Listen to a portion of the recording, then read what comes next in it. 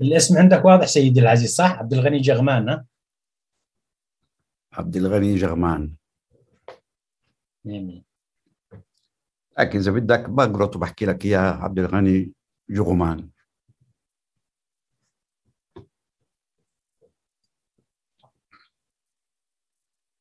كله خير كله خير.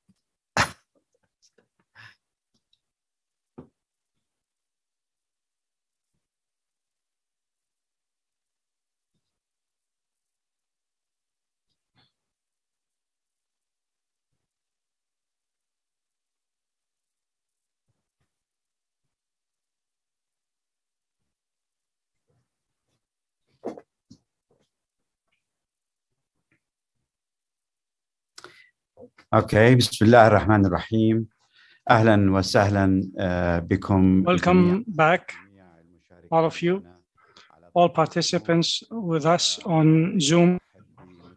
And I would like also to welcome our viewers on different platforms, Twitter, Facebook, of the three foundations or centers that are organizing this academic conference. During this session, which is the last session or panel 4 of the conference in the past 2 days, we have addressed a number of issues, topics that are important and relevant to the conflict in Yemen. And the participants or the speakers addressed the effectiveness of the peace process in Yemen and the different dynamics in terms of the solutions that are proposed. And we have also talked about the regional roles, the local interventions or roles. And we, in part 3, we talked about the creativity and the need for innovation in the peace process in order to create more avenues and to have perpetual solutions for the very complicated situation in Yemen. In this session, the last one, which is session number 4, will be focusing on the future of Yemen, and we will explore the future of Yemen on the basis or under the assumption that there must be an end to this war and there will be a reconstruction and recovery phase in Yemen, the reconstruction and the development in the post-war era. And as you understand, in relation to the reconstruction after war, we say that reconstruction after war might be more complicated and more difficult than the war itself. And sometimes it may not help in having a lasting peace in countries affected by war, be they civil or regional war or interstate wars. So in this session, we are very lucky as we have 3 key academics or researchers who wrote about these topics. They are specializing in Yemen. We have 3 speakers only, and this will give us ample time later on for discussion. And then I will try to present some concluding remarks and ideas. So we have in this session, we have Sabria Al-Thawr and Abdulghani Jaghman and Helen Lackner. Sabria is now in Sana'a in Yemen. Abdulghani is in Europe. And Helen Lackner, sadly, she cannot join us because of certain conditions, but we have a recording for her, and we'll be showing the recording of her presentation at the end of the session. So for every panelist, as usual in this conference, we'll give every speaker 15 minutes maximum, and then we will have time for Q&A. So if you allow me, I start directly with Ms. Sabria. She will present a paper titled Opportunities and Challenges for Inclusive Recovery, Reconstruction and Development in Yemen. And the paper will discuss the possible approaches to engage the different actors at the local level, in particular the role of the IDPs, the internally displaced people, their role in the recovery and the local peace process. Sabria Thawr is a lecturer and researcher in Sana'a University in the fields of humanitarian issues and development and gender. She focuses on development issues, poverty, education, and policy. Please welcome Ms. Sabria. You have the floor. You have 15 minutes. Thank you, Dr. Sultan. I tried to show the presentation. Thank you very much for inviting me to participate in this important conference. And excuse me, because I have prepared the slides in English, and I will deliver it in English, but I will have I will answer to any questions in Arabic later on.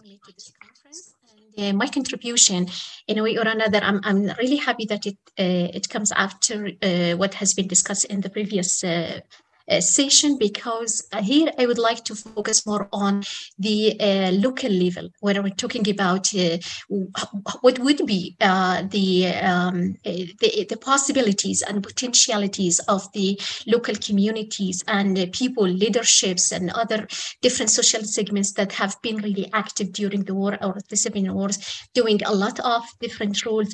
What would be the potentialities for them to be part of the recovery and reconstruction phase. Yes, I started. No. Do you want me to start the video? Is it clear with you at the screen? You can see it? Yes, please. Go ahead. Yeah, because here I'm just asking me to start my video later. Okay. So, and I would like to start with speaking for Paul Dirish, talking about Yemeni people back in the 80s, the famous anthropologist describing Yemeni people, saying that they are just simple people, unlucky to be found in complicated circumstances. And that saying is still valid until today. And the conflict, and even the instability that have been before the beginning of the war, is a good proof for that. To start with, to be brave, I would try to focus on challenges and opportunities, and then looking at different approaches that I think, in a way or another, would be crucial and important to be adapted or to be part of thinking for planning for the recovery and reconstruction phase. The challenges that I would like to highlight right now will be relevant also to the peace process negotiation.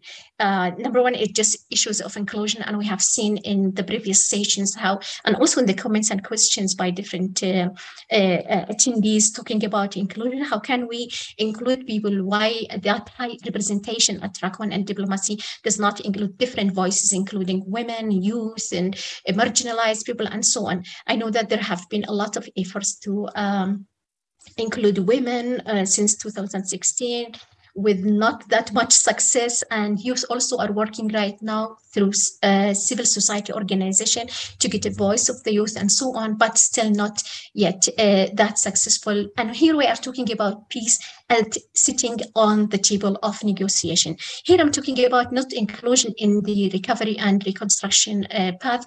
It's about people who are working to think together and being together, how to plan, what would be our needs, how to start, when we start, who should be in, who should be out, and so on. And many social segments are usually sidelined from that, official negotiation, and people don't know what's going on. And that also is reflected on the kind of issues and kind of focus during the past rounds of peace negotiation.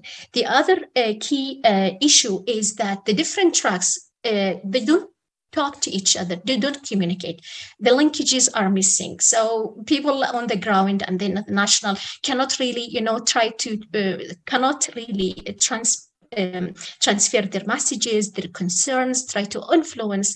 The diplomacy level is not happening. The grassroots participation is zero in the decision-making process or what is needed to be discussed and addressed. The recurrent escalation, and we have seen, during the past year and this year, not just escalation everywhere, in a way or another, creating more kind of local conflicts, sub-conflicts, more grievances and more violence. And this in a way or another threaten the participation and the engagement of different people and different segments on the ground, especially in some areas that and I think most of the areas really in Yemen, people are not able to voice their concerns and talk about their issues and even try to be part of what is decided to them, who is included, for example, in the aid or, for example, in projects or in the benefits, who is not there. So people really still not, the conflict and grievances is not helping people. And more there is more generation of those grievances and sub-conflicts.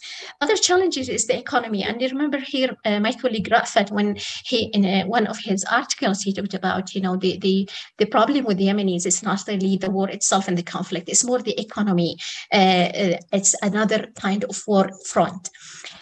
Also the unaddressed development needs, the focus on humanitarian approach as a single approach for the past 7 years. And we know that development process in Yemen has been set in a kind of freezing state since 2011. So it's more than a decade. It's about right now 12 years ago since, you know, the cycle of the development projects and infrastructure rehabilitation and adding and employment, you know, there is nothing more. And people, in fact, you know, the impact of this issue is more even than the impact of the war itself. And then we talk about the grievances, the national, local grievances, and this, you know, just part of the failure of the National Dialogue Conference and the failure in addressing those grievances. But you can imagine now the amount of grievances accumulated, and sometimes we just feel it's hard really to be addressed or how to be tackled really in the path recovery. Opportunities, we can look also at, you know, the bright side, and the, you know, HIKMA project was one of those really promising projects. The women's and youth engagement at the grassroots level in peace building processes, whether they are organized in initiatives or in kind of projects like HIKMA, but also working as individuals. And we have seen even women participated in prisoner exchange, which is kind of more kind of men-related or masculine kind of activities that women have no presence. So not to underestimate what's going on at the local level. The increased capacity in peace building, combining that kind of tribal norms in resolving conflicts, but learning also from different interventions and projects, new skills and new experiences, accumulated experience with the civil society organization, working on mobilizing the communities, providing different and integrated interventions, development, humanitarian, and more importantly, the civil society organization is not only the bridge between the international community or aid organization and outside world, or you know, the government or authorities, but also mediating between communities and local authorities, trying to, you know, bring those people all together. And this is really one of the approaches that need to be built on in the coming or in the recovery path is coming. Another opportunity is a maximized role or roles for local powers and leadership based on the resilience that has been built over the conflicting years. And that, you know, with, you know, I cannot say it's in every place, but also it's something to look at and to examine and say what factors and leverages that supported that local influence and in other areas and whatnot. The other issue is slow shift towards integrated interventions, or what we call triple nexus. And this is really one of the important, if I can see, directions. I just, in the past couple of years, they started, you know, the humanitarian aid and international NGOs just to try to combine and mix that humanitarian aid with other development work. And one of them is, for example, with the World Bank, maybe this is the largest one, and the German construction bank through the Social Fund for Development. So these are kind of different opportunities. They are scattered, maybe they don't exist in every place and every community. However, However, there's something that we can build on and try to scale up these practices as best practices. And I guess the best issue or the best methodology that I will keep maybe mentioning it is the methodology of the Social Fund for Development and working with people.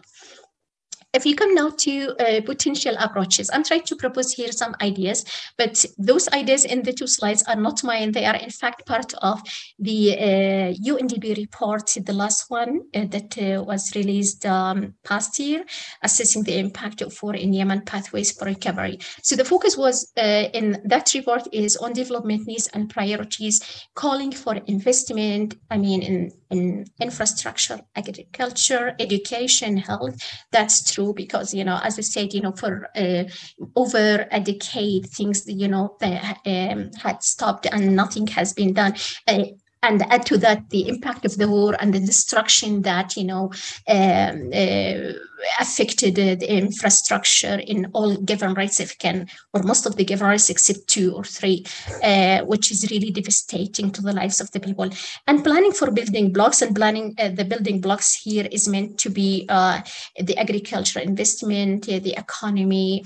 And here talking about the empowerment of women, but here I just guess empowerment of local communities, including all, youth, marginalized women, displaced people, and building the capacity of people and the governance quality. And I would leave that for my colleague Abdulghani just to talk about it later on.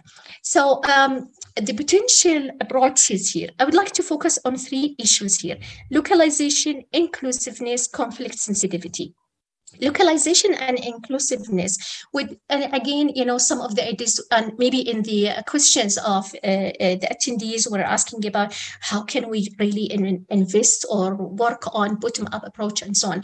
Again, I would say we do have really some of the good practices on the ground. The Social Fund for Development and other grassroots organizations, they are excellent in that participatory approach, how to engage people in planning, deciding their own needs, and finding ways to do things in a better way. And that created what we call the ownership. And so those are interventions or the work or the priorities or the projects that would come after identifying those priorities would be owned by the community. So they would, they would be sustained later on because it was going to be maintained by the community itself. So the other issue is in localization, that due to the fragmentation, due to the divisions because of the war, the interventions and the planning in the recovery path need to be contextually relevant. One of the latest reports asking the priorities in about 12 government rights, asking people what they think would be the priorities and so on. There were similarities, and they are just talking about services, infrastructure, job and livelihood opportunities. But in fact, the context right now is more unique or more diverse. So here, to understand the context and what would work here will not necessarily work on the other one. So localizing and making it context relevant, inclusive, but also having that process to be a kind of multi-track process. The conflict sensitivity here and culturally sensitive approaches are needed not only in the interventions, but also to look at and addressing those different grievances. And here we're not talking about transitional justice mechanism and so on.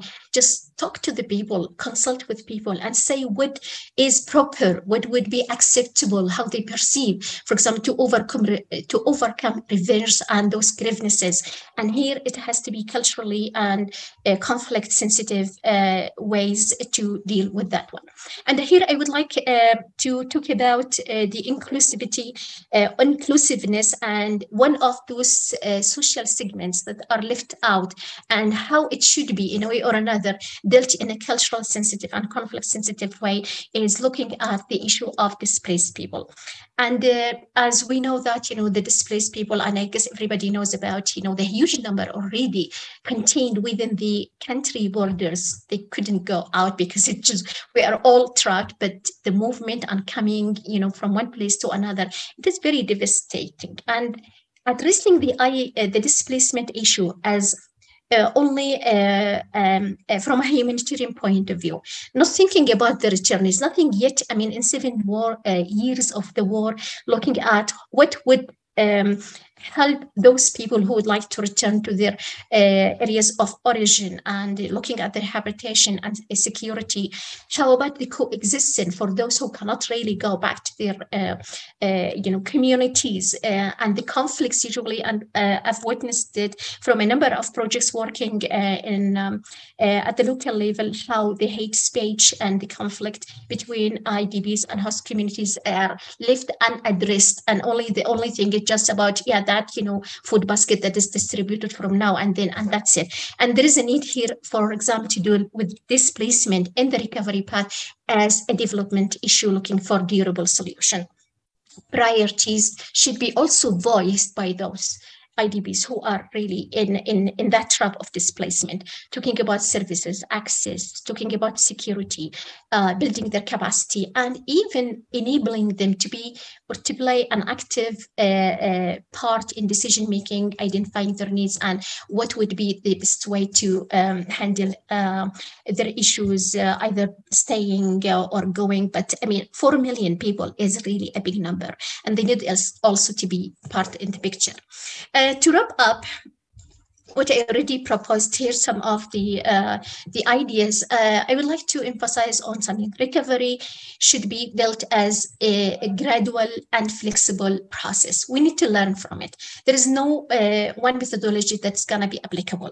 Looking at the local communities, working with the dynamicity of the local communities, while the work at the diplomacy level, those high level representation, those with armed and influence who can really fight over their what would be the benefits if we would agree on a process or a settlement and so on, military and political settlement. We would like to focus more and to take into account in the recovery phase on localizing humanitarian development work, empowering local communities, strengthening local actors, local leadership, CSOs, private sector, and also building the trust and the partnership between these different parties who are on the ground, who are really suffering from that DD, the sanction, the war, the impact, the conflict, and so on. Improve the inclusion of other segments and sectors, and enhancing active community-based planning. Again, is talking about talk to people, consult with people, look at the best practices either from the past and now, or maybe other countries. Let people decide what they want to do. So that should go hand in hand or parallel to the other, political and military settlements and peace negotiation and so on. I would stop here, but we will be happy, to receive any question. And thank you. Wonderful. Thank you so much for this very rich paper, Sabria. I look forward to reading the full text. You've raised many, many issues that I think we will probably have a chance to come back to. But I just want to emphasize the importance of participation that you referred to, but also the difficulty of participation in a polarized society, because you can't assume that everyone can participate at the same level and so on. Focusing on IDPs, I think, is a great challenge in a sense. And I was really shocked to hear that there are 4 million in Yemen. That's almost 10% of the population being displaced. And I assume some of them have been displaced more than once. So their capacity has really eroded. The point you make about humanitarian aid, that was very interesting, because earlier yesterday and today, people have been calling for more humanitarian aid.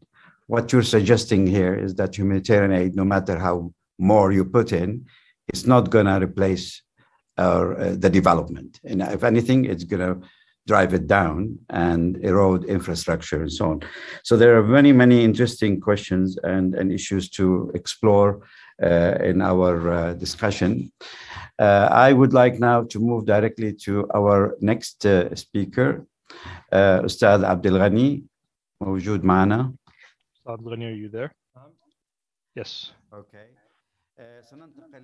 We will now move on to the presentation by Dr. Abdulghani Jaghman, who will present a paper titled Governance and Post-Conflict Reconstruction in Yemen. And this paper, he will address the most sensitive transformations and changes relating to improving the achievement of economic and governance indicators, institutional strength, and economic quality. Dr. Abdulghani Jaghman is a researcher and consultant specialized in natural resources and sustainable development. He has over 20 years of practical experience in oil field development and project management in Yemen, in the Gulf states, and in Europe. He holds an MBA in knowledge management from the University of Sheffield in the United Kingdom, and a PhD in governance and sustainable development from the Bucharest Academy for Economic Studies. Dr. Abdulghani, please go ahead. You have 15 minutes for your presentation. Thank you very much. I would like to also thank the organizers for inviting me, and if you'll allow me to present some of the results of the most recent study I conducted on Yemen with regards to the topic of this study or the conference today. There are a lot of numbers and figures and statistics, but I think that's something that we engineers or those with an engineering background like to do. We like to speak about in numbers that support the conclusions we reach. Any researcher or academic following the situation in Yemen will find that all of the political, security-related, and economic indicators in the country started to go down starting in the 1990s, and all of the indicators have gradually gone lower and lower up until 2012. Peace and security and stability were very weak. There were terrorist attacks throughout the country. The economy was very weak. And in the beginning of the 2000s, we tried in the oil sector to hold international tenders for international companies to get involved in the oil sector in Yemen, but the progress that was made at the time was very weak. There's almost non-existent governance, and the administrative corruption is widespread, while terrorism has reached a point where it has attacked the Ministry of Defense and the presidency itself. And so there's a lot of this led to the popular uprising and the revolution in 2011 and the political changes that occurred at the time, as well as the successive political developments when the political parties tried to contain these uprising and this momentum. But the situation escalated, and the state is now in an almost is in a near state of near collapse. The government lost its role as one of the main actor, and the private sector is now the one that plays the role in supporting the economy. They tried to continue doing this. Civil international organizations, whether inside or outside, are playing the role of a government, whether in Yemen or outside it, are playing the role of the government. And this has obviously affected the trust and confidence that civilians have in state institutions and in public officials in general. And so now we have a popular discontent with the performance of the government. With regards to the government's performance, it is at a level of weak to non-existence. And this was obviously reflected in the international community as well. The international community has lost its confidence in the state and the state institutions, which has led to a decrease in the number of grants given to the Yemeni government to deal with the war. International organizations and the countries sponsoring the peace process in Yemen are trying to implement these projects themselves in Yemen.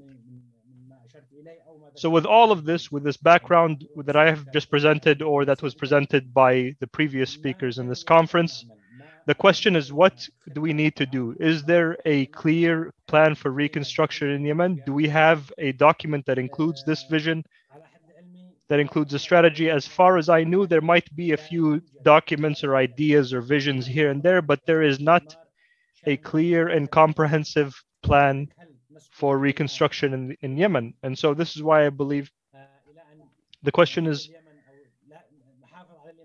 are we trying to maintain Yemen and prevent collapse, or do we want to restore it to where it was in 2011, or do we want to try to improve the situation to the point that Yemeni people desire? And so I will present a number of issues relating to this. First of all, on the importance of governance, governance is managing state resources effectively and efficiently in order to serve stakeholders, and mainly the main stakeholder here is civilians, through management that applies all of the principles, the international standards for good governance around the world. There are many studies and researches on the importance of governance, and so we have chosen some of these principles of governance that we need to adhere to. There's a clear indicator that the better the country performs on governance index, this is reflected on the performance of the state as well as on the economy and investment and other economic aspects that help improve the livelihoods of Yemeni people. There are international indicators that show that Yemen, that measure the effectiveness of governance in Yemen. And we will find that Yemen as a state, Yemen is 136 out of 137. So we are just before the last country, and usually it's us, Yemen and Syria and a few other Arab states. There is a revolving who is at the bottom of these lists with regards to the status index, with regards to the political transformation,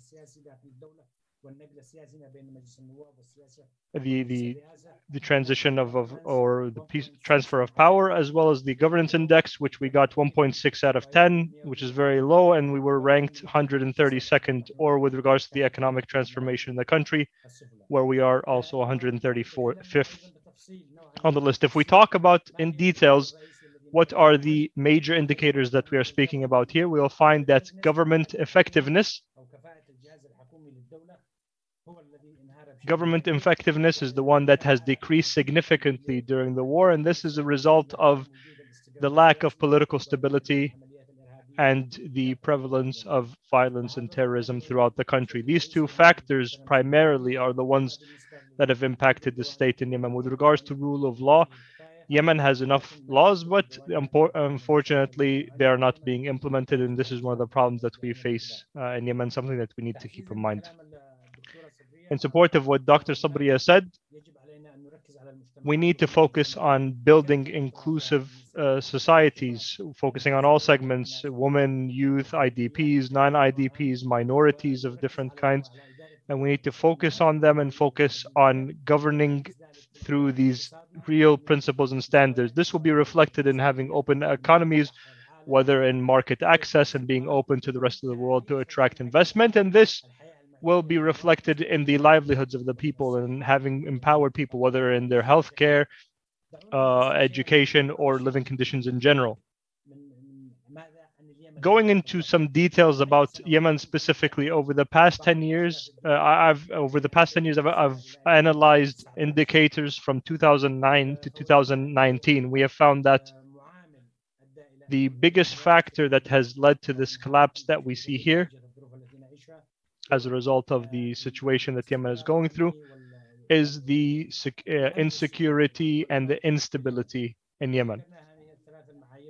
If we look at these three main criteria, inclusive societies, open economy, and empowered people, we will find that safety and security had the biggest losses from 2009 to 2019, followed by the government's indicator and the economic quality indicator. It is true that there are some of these, the natural environment, education and health and living conditions have relatively improved, and this is because from 2009 to 2019, there were also natural disasters, whether the environmental pollution and Jaghman, Hadramaut, the natural disasters, these have also impacted these indicators.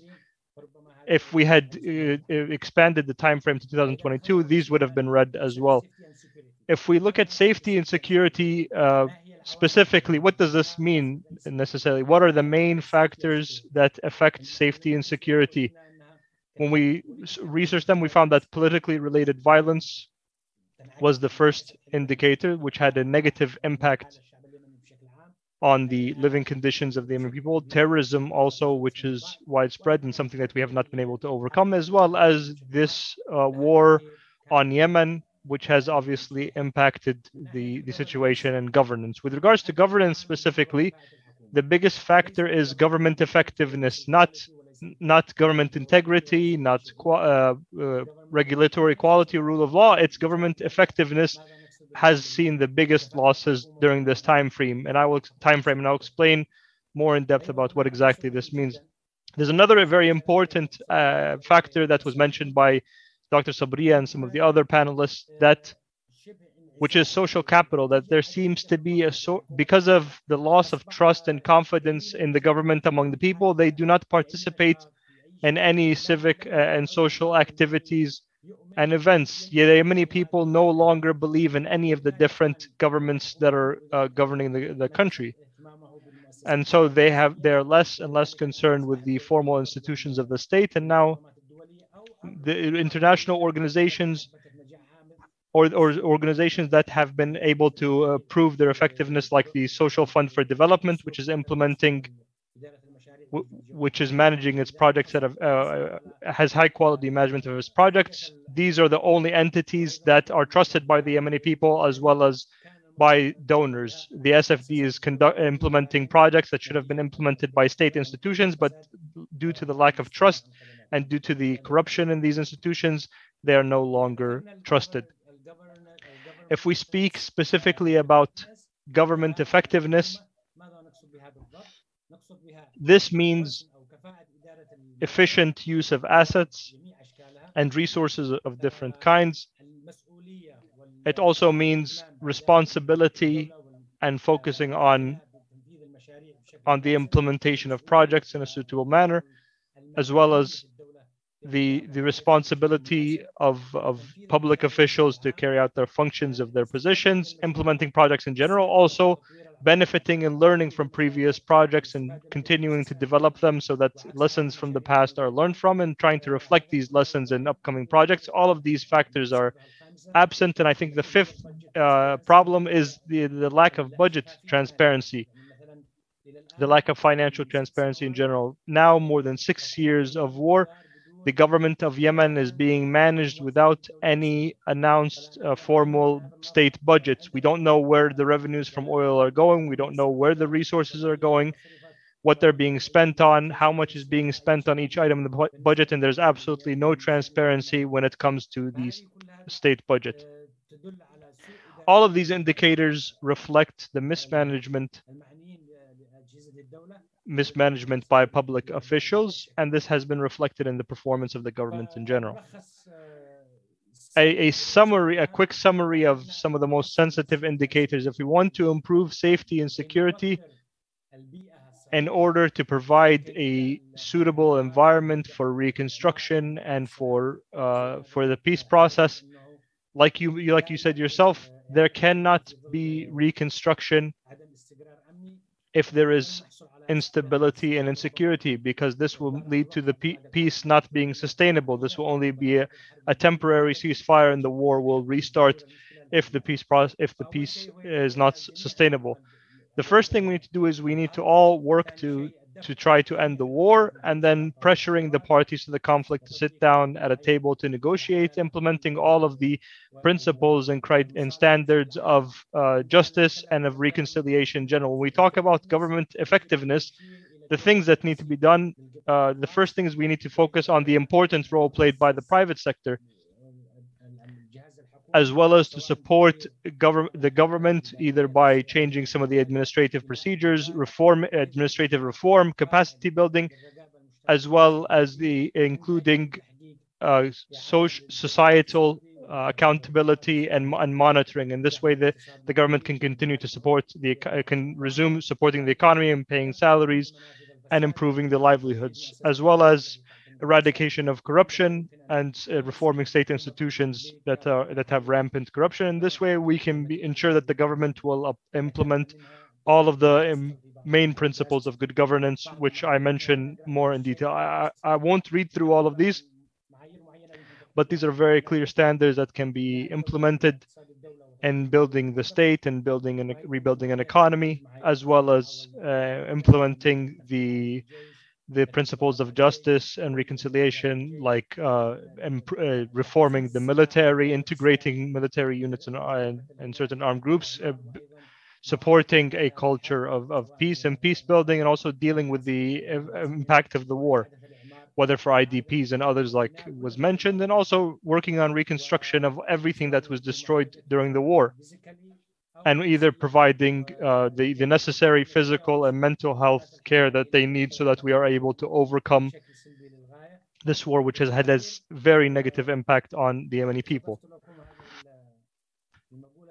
I have this quote from my son Ahmed that I included, that if we do not deal with the problems and issues that we face, we will only continue to get weaker and weaker. And this is what I tried to show in the first slide, that since 1996 things have only been going down and getting worse, and I'm afraid that this collapse will continue to the point where Yemen is just a state made up of different authorities and factions that are only fighting with each other. Thank you very much.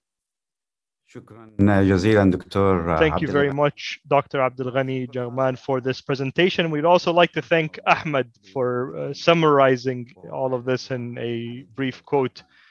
And hopefully this is representative of future generations, that if we do not do the work we need to do now, then this will obviously have a negative impact on future generations of Yemenis. I think you've covered the topic of presentation very, very well. And governance is a very sensitive issue, especially with the divisions that we see and the fragmentation that we have in the country. You have a state that is internationally recognized, but it is not a state. And you also have de facto authorities that are there, but are not recognized. And these divisions have been reflected and have impacted the central bank and many other state institutions related to governance. And I'm sure we will come back to these issues in the question and answer session. I also appreciate you reiterating or reaffirming that not all of the problems were caused by the war, that there were problems before. There was corruption.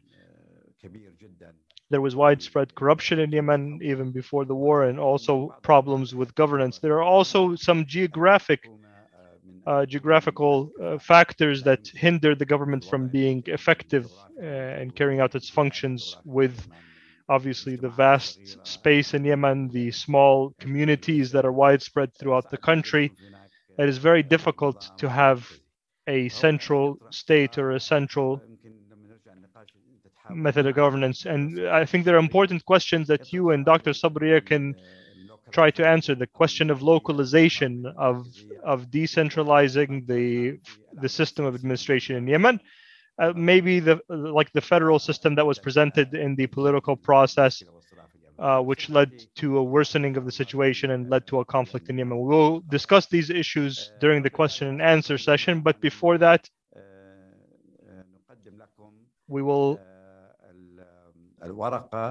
present the paper by Dr. Helen Lackner. Helen Lackner, for anyone that knows or that follows Yemen, knows about her work. She is one of the most important researchers on Yemen, and Yemen has had very long, more than 50 years of experience in working in the country. Her paper today is titled Long-Term and War-Related Constraints to Yemen's Socio-economic Development. This paper goes into details on the different types of internal and external constraints that need to be addressed if to have hope for development, sustainable development in the future in the country. Unfortunately, Dr. Lackner could not be with us today, but she has sent a video of her presentation. And if my colleagues could please prepare it throughout this introduction. Some of her most important work included a book I think that you might all know called Yemen in Crisis. It is now the second edition of this book is being published by Routledge. If we could start the video, please. Okay, first I'd like to apologize for not being here in person for this meeting, even though it's on Zoom in any case. But as far as I am planning at the moment, I won't be anywhere near an internet system on 15th of February. So apologies for being unable to answer any questions or engage in the discussion. And then, of course, I want to thank the organizers for this conference and for inviting me. And I certainly hope that it manages to come up with some positive suggestions of how to help develop and how to help Yemen rebuild after this war when it happens.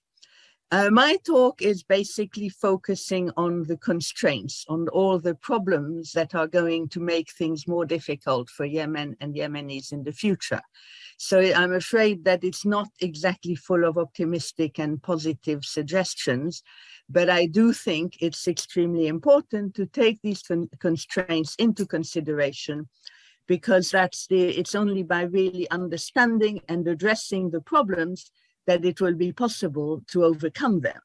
And pretending or ignoring them will obviously not enable the Yemenis to solve many of their fundamental problems.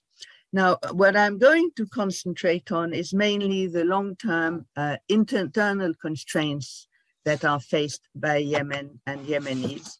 And most of them are very fundamental and arise, from long history as well as from the country's conditions. And then I will briefly talk about war-related factors and the role of external agents, i.e. the international community, including the GCC. So the first basic constraint that I think has to be addressed in Yemen is the issue of environmental degradation and global warming. This is an issue that is not new in Yemen. The rest of the world seems to have woken up to it in the last 2 or 3 years. But for Yemenis, it's been a major problem for a long, long time. And people have got used to living with it, but that doesn't mean that they have a solution. And its main factors and features are first, the unpredictability of rainfall patterns, which is something that was not the case 30 or 40 years ago, and which affects a lot of other factors to do with the water situation.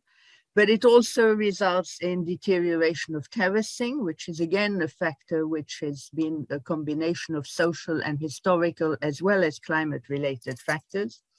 And of course, the water situation, which I'll come to in a minute.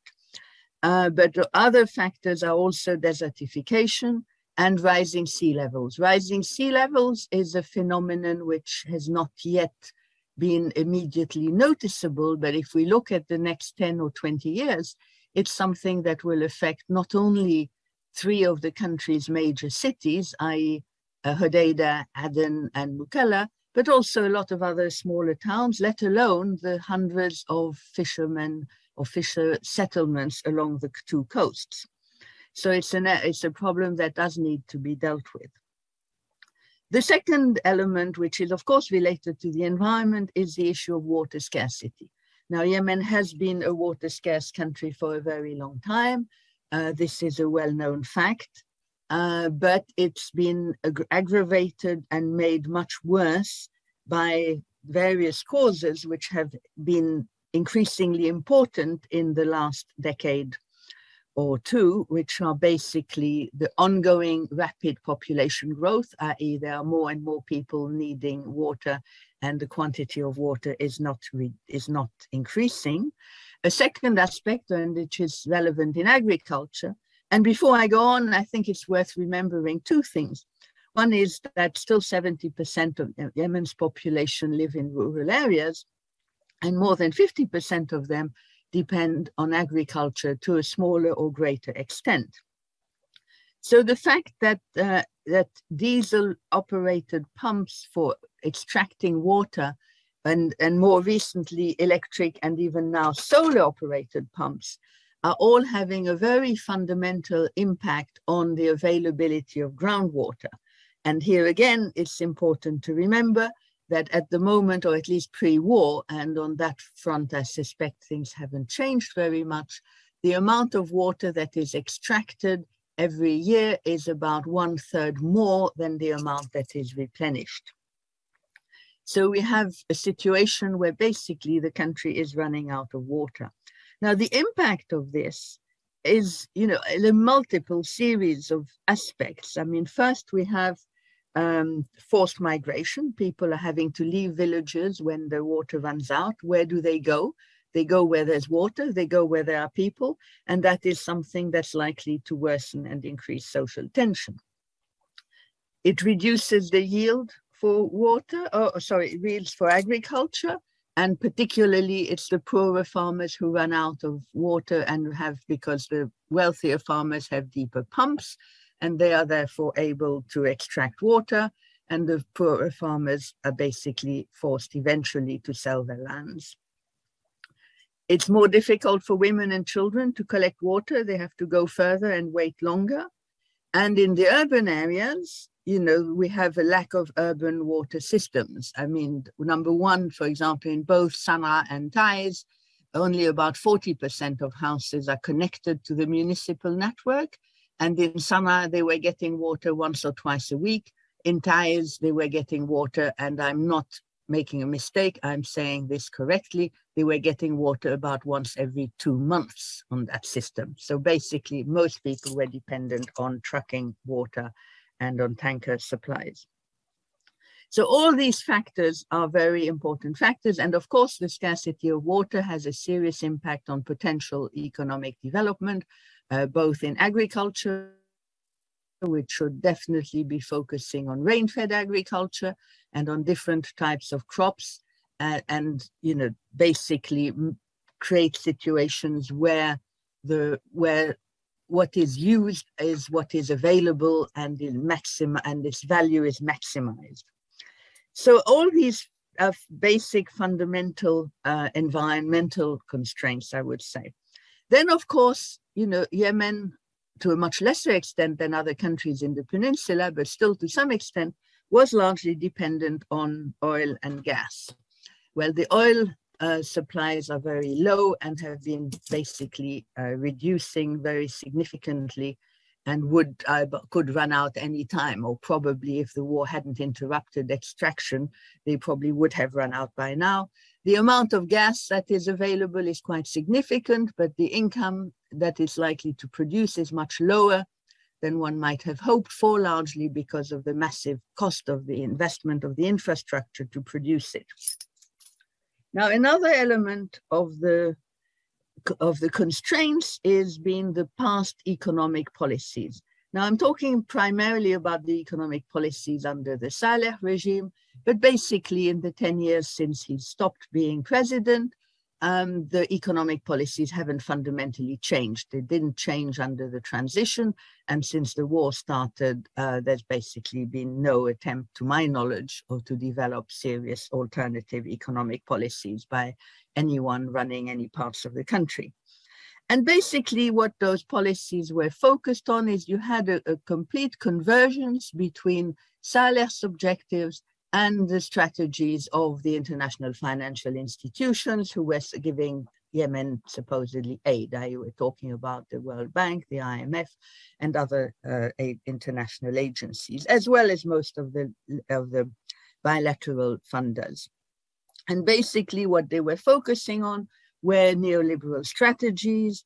In agriculture in particular, it was focused on export of irrigated crops, which again, from what we've just said, was privileging the wealthier groups rather than the poorer, and worsened the water shortage, obviously.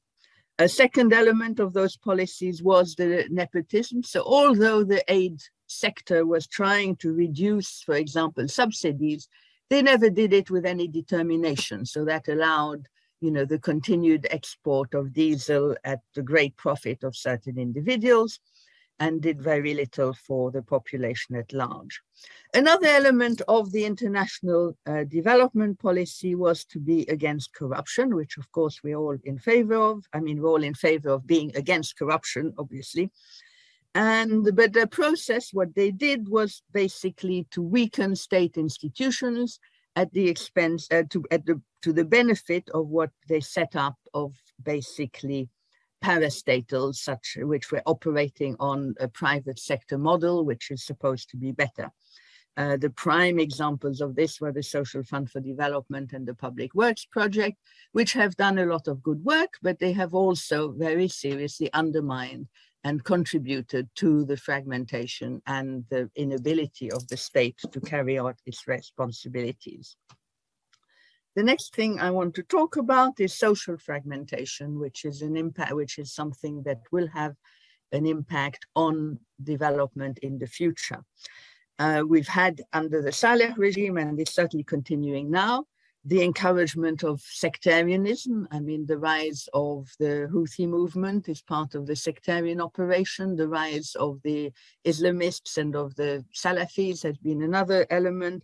And all of these were basically contributing to fragmenting and dividing Yemeni society.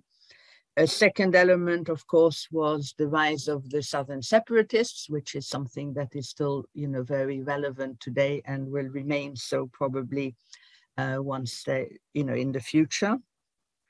And finally, you did also have general social fragmentation between the increasing number of people who were poor and on the margin and the smaller number of very privileged people. I think I'm not doing that well on time, so I'm going to rush through the next element, which is basically another very important element for economic development in the future, which is the status of the Yemeni labor force. First, we have a labor force of people of a very low level of education. Even those who have gone through the entire education system, including university, tend to come out with skills that are not enormously useful for a modern economy. There's still an enormously high rate of illiteracy amongst women, and I think a rising one amongst men or amongst boys, with the fact that you've had millions now, according to the UN, you have 2 million children who are out of school.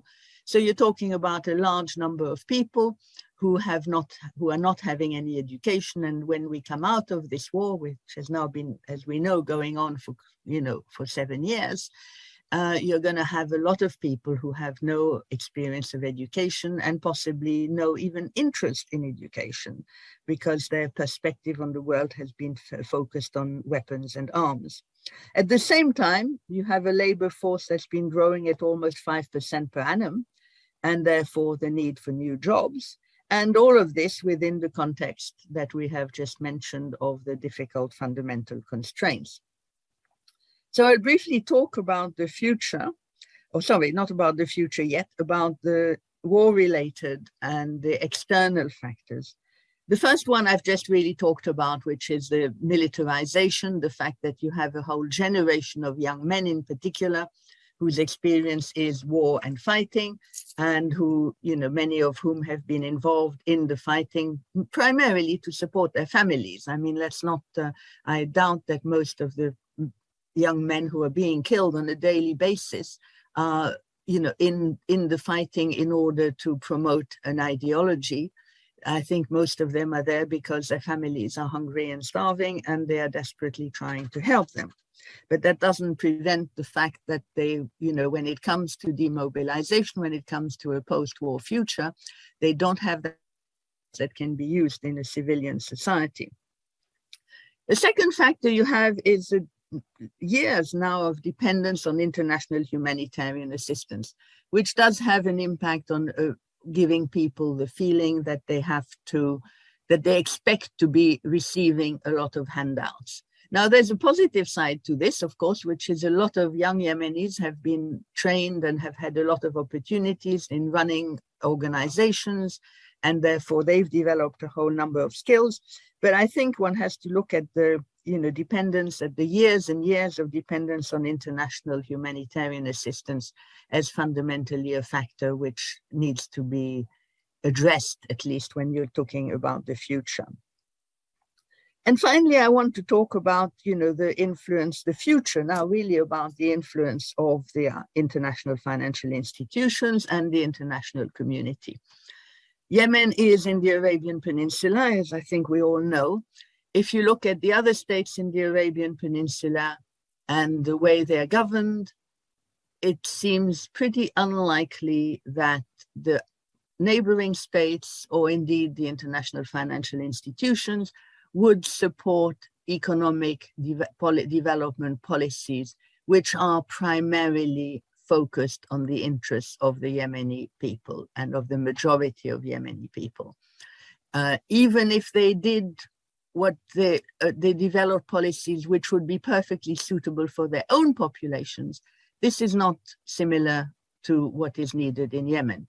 Urban populations in the rest of the peninsula are primarily urban, primarily highly educated, and dependent on imported foreign labor for a high percentage of its economic activities.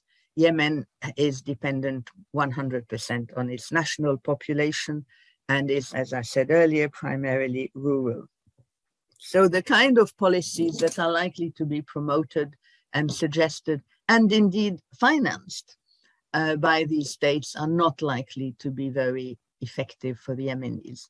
And I think here again, we have to remember that, you know, the conferences that have taken place and most of the discussion that talks about Yemeni future, about post-war Yemen, talks about on the assumption that billions of dollars or whatever will be provided by the Gulf states or by the GCC states.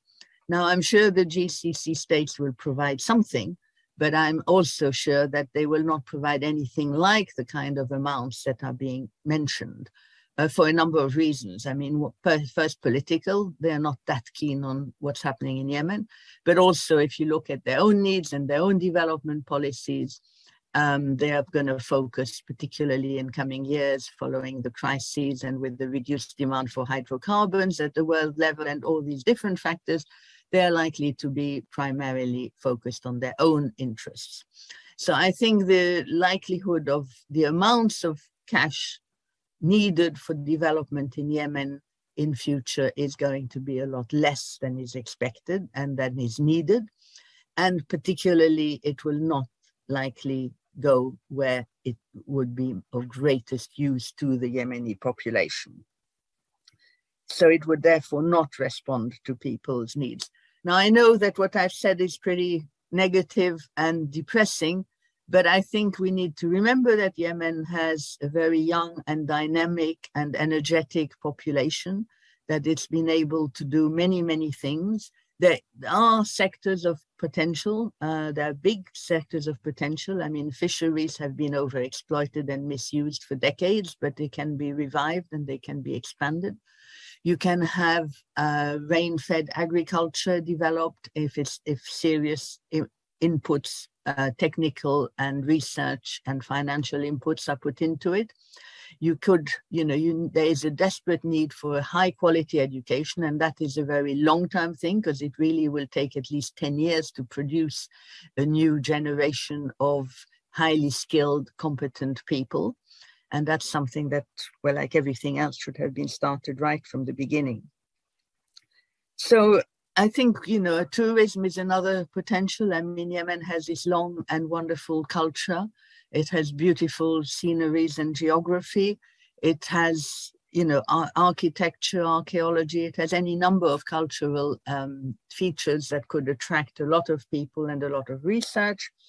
And all these things, if managed well, could provide Yemen with, if not a wealthy future, at least a reasonable future. And I think it's only too urgent for the situation to come, for fighting to stop and people to focus on these needs. So thank you for listening. And again, I apologize for not being around to answer any questions, and also for the fact that things fade and light up when I'm talking on Zoom. It's always like that. I've never understood why, and there's nothing I can do about it. Thank you. A very warm thank you to Helen. She obviously reflected 50 years experience in Yemen. And I think she's given us a very pragmatic view, although it was maybe focused a little bit on the challenges. She did end her presentation with a number of opportunities, which I'm sure we all agree with. And ultimately, it is down to young generation that is up and coming, pushing ahead. It's the Sabria, the Abdulghani, the Rafat of Yemen that will really help turn Yemen around. The only thing I maybe would take an issue with Helen over is the relationship with the Gulf. It is just there, we cannot really separate the Gulf from Yemen. And if anything, the war in Yemen, I believe, and the increased security threats for the Gulf states from their neighbors and from the region will probably drive them to realize eventually that Yemen is the hinterland of the Gulf. It's the strategic depth of the Gulf states, both in geographically, people, labor, and so on. And hopefully there will be a time when we see the Gulf states standing constructively with Yemen and in a united way. We have now 10 minutes or so for Q&A, maybe 15 minutes, and then I will summarize and bring the conference to a conclusion. So let's start with some of the questions, and we'll start with Sabria. Sabria, I may have misinterpreted what you said about humanitarian aid, and I'm reminded here by one of our colleagues in the Q&A that it is not Husniya al-Qadri. It says we don't need less humanitarian aid. We basically need different aid. The humanitarian aid has got to be done in a way that supports development. And the problem is maybe in the way aid is done and not necessarily in the amount or the money that is required. But while you address this issue, I also would like you maybe to address the issue of the Social Fund for Development. The Social Fund for Development has been there forever. Can't remember how long. I led an evaluation of its work some years ago. And it has managed to continue throughout the war, which is quite remarkable. If you could just highlight for us, from your perspective and the way you call for localization, what is it that the fund has done right? And also reflect on what Helen said in terms of the negative aspect of the fund, that it has bypassed the responsibility from the state and as such led to deterioration of state capacity. Over to you, Sabria. Thank you. زي ما وعدت أنا معلش هتكلمها بالعربية كفاية البرزنتيشن فأنا وعدتني هحكيها بالعربي في الإجابات. So I respond in Arabic actually, because I promised participants. For Dr. Husni Al-Qadri, actually, what she stated is right. I did not call for the elimination of the humanitarian aid because we will still need it. 20 million people are still in need for one form of humanitarian aid, and the hunger indicators are still very high in the country, and we have poverty pockets. But even in the recovery phase, humanitarian aid is required and should be there, but it should go in parallel with the development. We need a different approach because at the beginning of the war, the focus was on distributing food baskets. For someone living in Yemen, I have conducted different assessments, and this way is a failure because these food baskets are sold in the market. The value of the food basket is $50, and it is sold in the market for 10 or 15. And then we had different approach, which is the cash for work. And that cash for work approach made a difference actually, but still it has some flaws in it. Yes, we still need humanitarian aid, but the approach should be different and should be in line with the recovery and the reconstruction.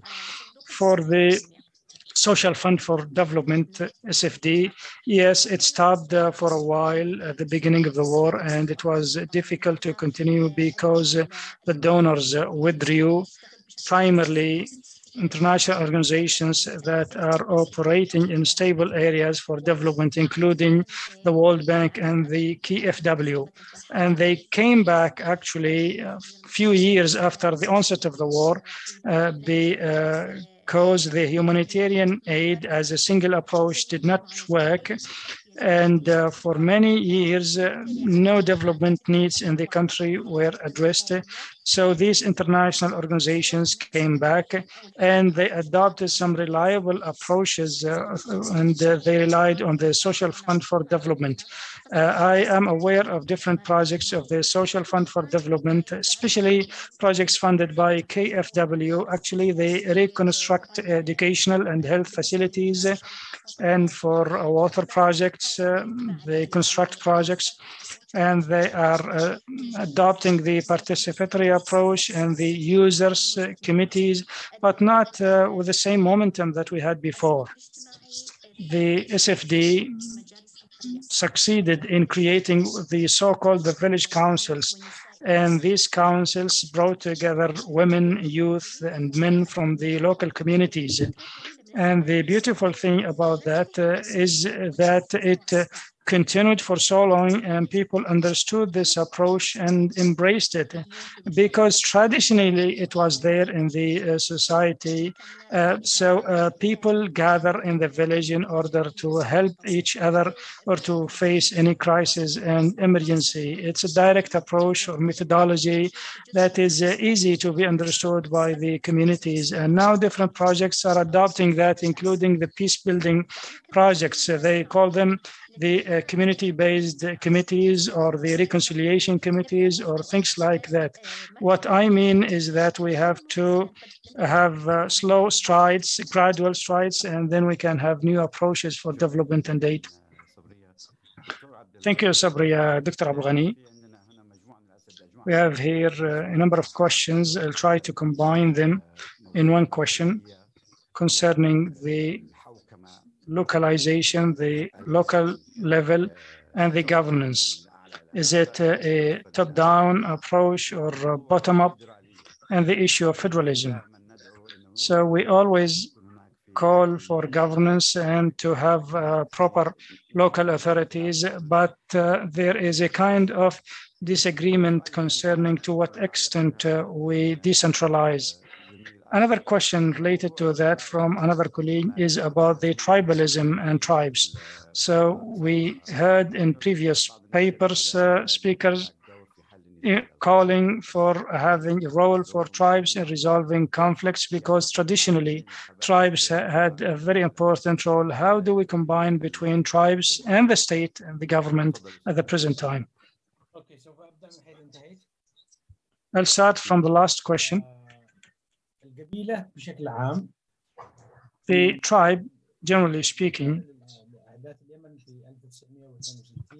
we had different norms in Yemen. For example, in 1962, different parties tried to use the tribes and to attract the tribes to their side. In 1994, tribes were used in the war as well.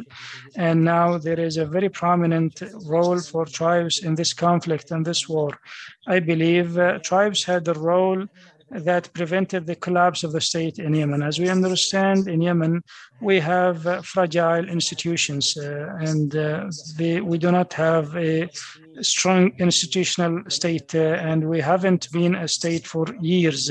So the institutions are not deeply rooted in our societies, and therefore we cannot abolish the role of the tribe, but we need to frame it properly so the tribe can adopt certain standards and certain priorities in order to be utilized to serve the existence of the state and the authority of the state.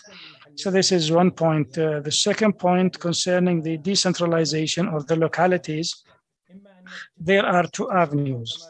It's either you create governance for every ministry or every institution, or the state itself, as a state, adopts strategies to establish governance, to establish, for example, good governance council. It should not be sovereign or executive council.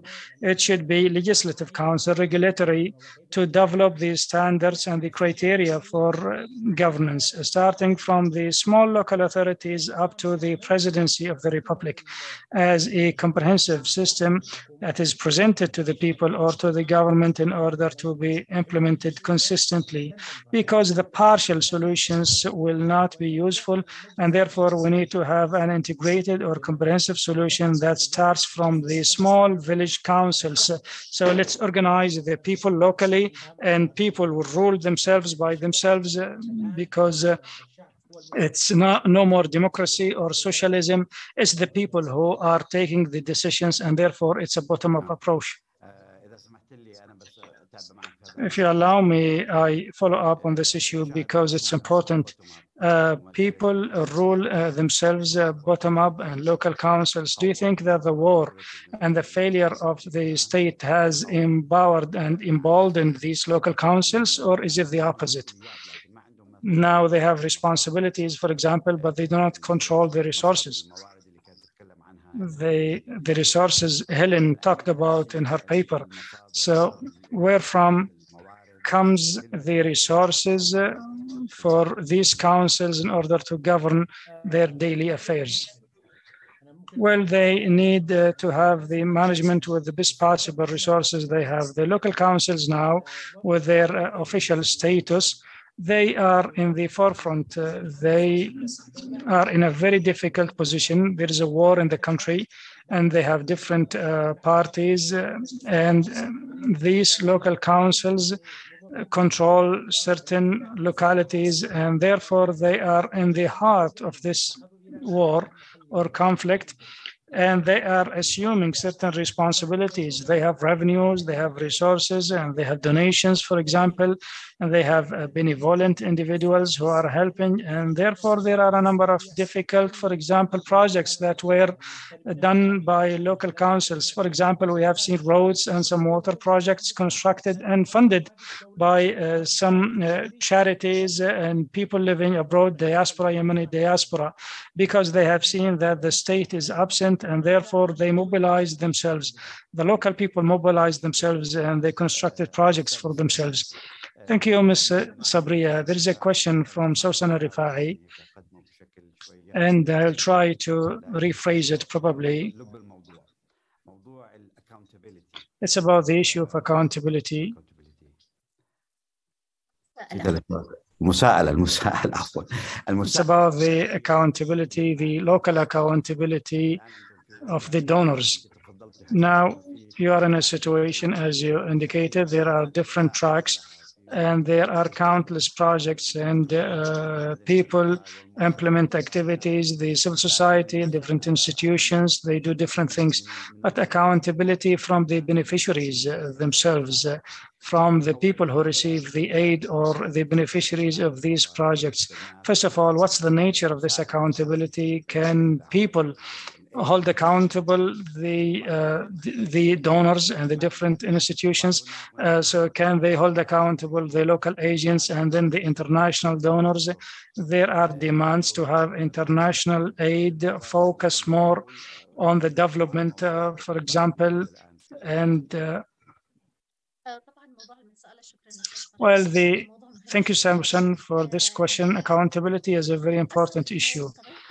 Sadly, the issues of accountability move in one direction, or the accountability is from the donors to the implementers. What is happening is that there are restrictions and conditions. Sometimes they are very difficult for the civil society to meet. I salute the civil society in Yemen to be able to operate despite all the odds and the difficulties. We have seen some civil society organizations created by some political parties in order to control resources, but we have seen some very strong organizations which shifted from the development to the humanitarian activities, and now from the humanitarian back to the development track and the peace building. So what is happening with these organizations is that they have proven to be resilient in responding to the demands and the requirements of the donors. And the only way of donors to reach to the people, to the communities, and even to the government and the authorities, the de facto authorities and other authorities, all these parties were unable of reaching to the communities. So the access was through this bridge, which is the civil society organizations. So we need not to underestimate the role of the civil society. We understand that there is corruption, but it's amplified sometimes.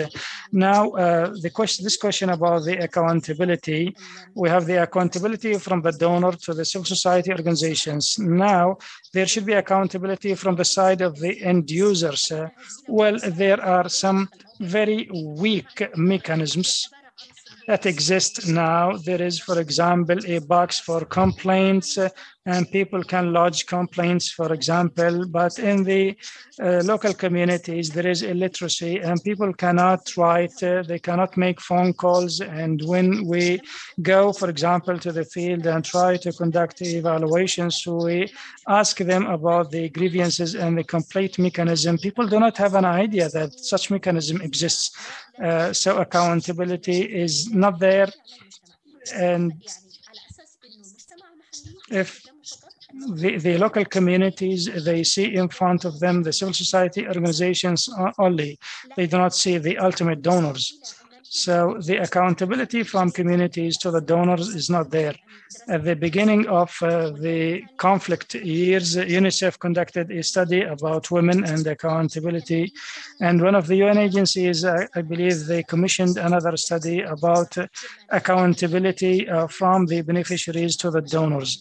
They did not go to the field. They did not conduct the interviews for a number of reasons, including, for example, the people in power, they did not allow them and they have restricted their movement. So there are different obstacles. But the issue of accountability is very important. It is currently one direction is from the donor to civil society organizations, the implementers. But we have seen recent initiatives. Youth, for example, they have started a network on social media, and they say sometimes, where is the money? And where is the aid? And they try to obtain papers and documents, and they publish them on Facebook and Twitter concerning the different projects and their funding and how funds were spent. And this shows this self-initiative, and we have potentials in the country that we can tap on, but we need to organize people and to frame them in order to have some serious mechanism which we can build on. Thank you very much, Sabria, and shukran, Dr. Abdulghani, and thanks also to Helen for this panel, which was very rich. And I'm looking forward to reading the final papers. I believe that we will have a number of very important papers related to the future of Yemen. And as indicated by the US Special Envoy yesterday, maybe the year 2022 will be the year of peace in Yemen. We are very optimistic, and we hope that this is the case. We have reached now the end of this academic conference, and I will request Dr. Khalil and Rafat to open their cameras if we have them here. And if they have any final remarks, we can provide them. I'll try very briefly to summarize some of the key points that were raised during this conference, which was held actually in a very critical time, very important time, because now the focus is on reviving the political process, and therefore there is a need for such a conference and other conferences in order to emphasize on the important role of Yemen in the region and the world, and the need to stop this war and to initiate reconstruction and the reintegration of Yemen into the Arab region. Maybe you have noticed during this conference that we tried, and we were very keen to have kind of bridging between the academic side, the politics, and the action on the ground. We tried as well to balance between the researchers from inside Yemen and international researchers who are specializing in Yemen. And we tried also to strike a balance between male and female researchers and speakers. And we tried as well to balance between different political opinions and perspectives. What was unique about this meeting or conference was that we have heard from representatives from Ansarullah, representatives from the government, in addition to the UN Special Envoy and the US Special Envoy. The United States, as I have indicated, plays a very important role in Yemen. We hope that it plays an increasingly important role in the conflict in Yemen. When the US Special Envoy was appointed, there were great expectations that this is the time for the peace process to move and to be revived in Yemen. Participants shed light on a number of ideas, and I cannot list them now in these few minutes, but there was a general agreement that there is a need for de-escalation as the zero step. And there was emphasis by all parties that there is no military solution for the conflict in Yemen, and that the conflict has to be resolved through a peaceful process in a way or another. And there should be a political settlement for the conflict in Yemen, and that this settlement should not exclude any party, Yemeni party. Military operations from all sides cannot lead to anything but an increase in destruction, an increase in the suffering, and also in hindering the peace process.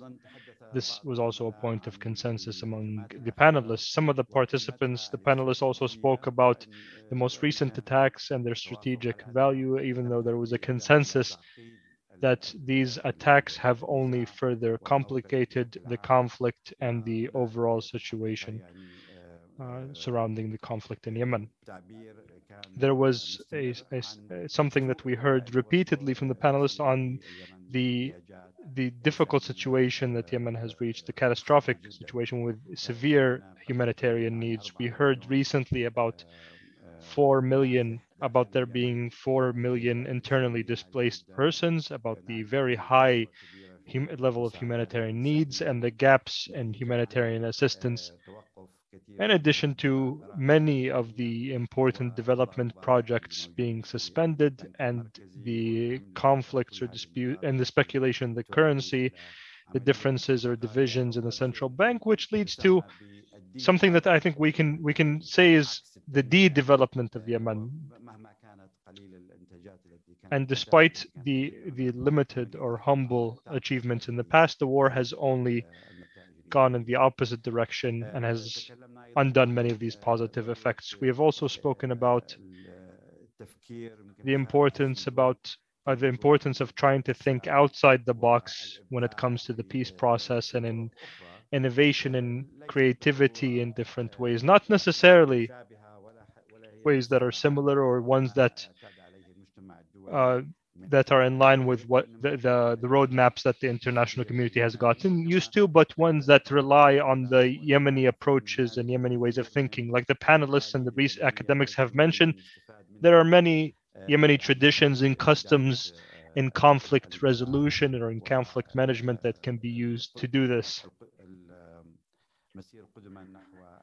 to ensure that there is progress towards development in the future. There was also a paper that by Dr. Majid Al-Ansari that assessed the role of the Gulf states and the possibility of any of the Gulf states playing the role of a mediator in the conflict in Yemen. And he also spoke about the potential role of Oman, of Qatar, of Kuwait in resolving this conflict. For me, I think these were some of the most important points that we discussed, but we are looking forward to the editing of these papers, all of the papers presented to this conference in a single book, and we hope that this is the first of a series of conferences. It's very important to have real Yemeni participation from stakeholders, from actors, from researchers, because despite all of the challenges that we've discussed, I believe that human capital in Yemen is what really sets Yemen apart.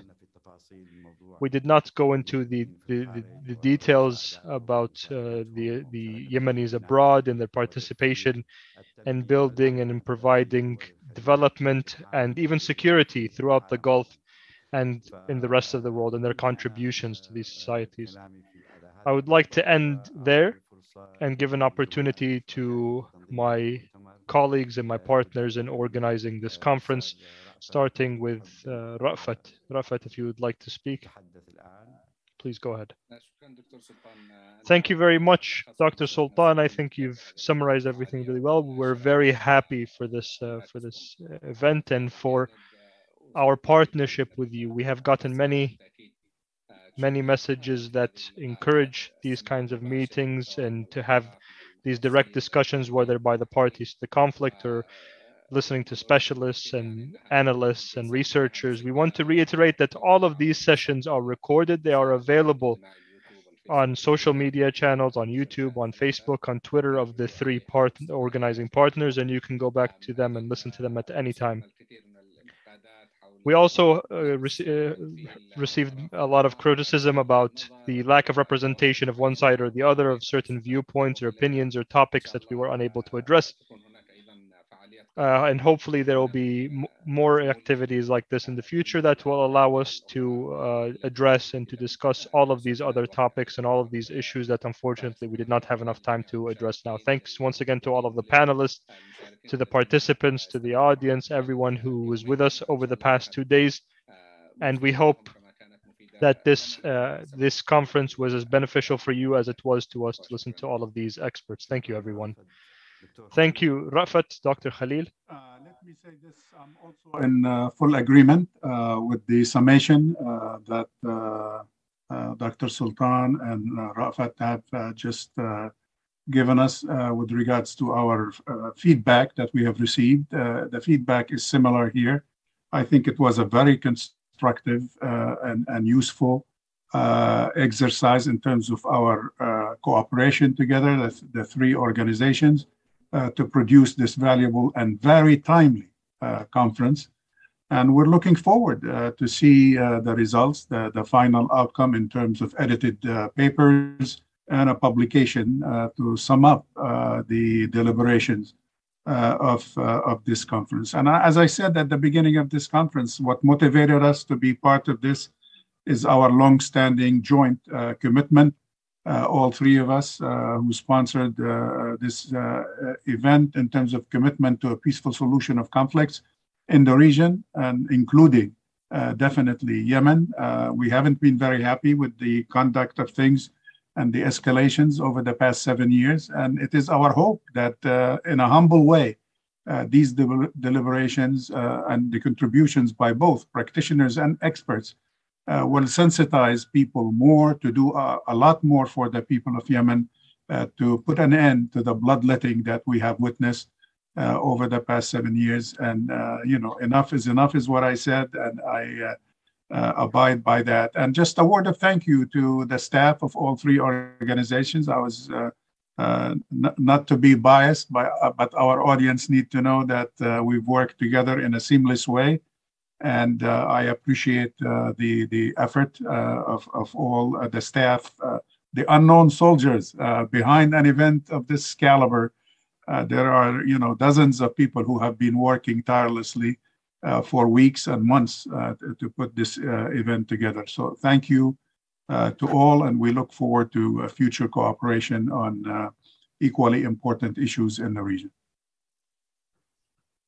Thank you very much, Dr. Khalil. It is worth mentioning that on our side, at least, my team is made of young ladies, and they've done a great job throughout. And I would like to thank them very much. It was their first time to manage a complex conference like this one, and they've done a great job. I would also like to thank our audience, those who participated with us. At this moment, we're concluding with almost 100 participants, which is great. We have reached stages where 300 people registered to attend the conference. And that is a reflection of the importance of the subject, and also the importance of what Dr. Khalil referred to earlier, the art of conversation. I hope that we can continue to have more opportunities for this kind of exchanges. Shukran jazilan lil jamii' wa assalamu alaikum wa rahmatullahi wa barakatuh. Thank you all very much, and goodbye. And we will see you in future conferences and activities by our three centers in the future. Thank you all very much.